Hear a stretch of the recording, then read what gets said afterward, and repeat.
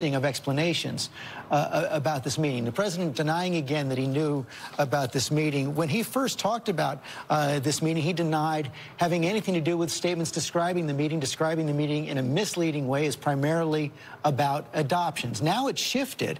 Now the president's saying, wait, this was a meeting to get information from our opponents, totally illegal. So that's one concession right there. And I do have to ask you about this because I haven't had you on the program for quite a while. And last July, a year ago, when I asked you if the president had anything to do with putting out a statement about this meeting at Trump's tower, you said he wasn't involved in any way at all. Here's what you said.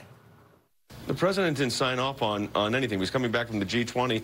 The statement that was released on Saturday was released by Donald Trump Jr., and I'm sure in consultation with his lawyers. The president wasn't involved in that. You said the president wasn't involved in any way at all. Later, Sarah Sanders changed, actually said, oh, yeah, the president weighed in but didn't dictate anything. This year, the president's legal team, including you, sent a memo to Robert Mueller saying this: you have received all the notes, communications, and testimony indicating that the president did dictate a short but accurate response to the New York Times article on behalf of his son.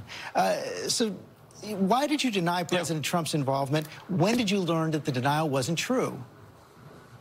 Well, let me tell you two things on that one. Number one, as you know, George, I was in the case at that point, a couple of weeks, and there was a lot of information that was gathering. And as my colleague Rudy Giuliani said, I had bad information at that time. I made a mistake in my statement.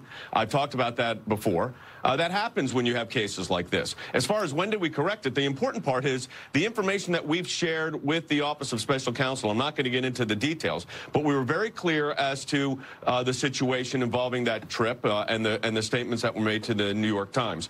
So I think it's very important to point out that in a situation like this, you have over time, facts develop. That's what investigations do. I agreed to go on your network and others days within being retained on this and had a lot of information to process. I got that one wrong.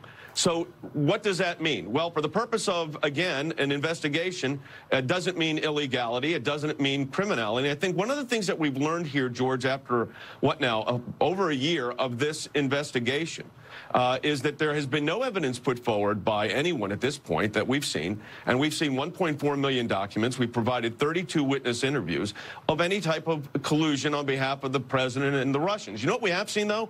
One of the most irregular investigations in U.S. history. And I think if you're, Republican, Democrat, or whatever, you can't ignore it. No, I understand that, and I gave you a chance to, and I gave you a chance to explain all the irregularities you thought you saw in the investigation. I asked you about that. You said no collusion.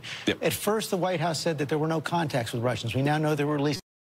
If the White House or anyone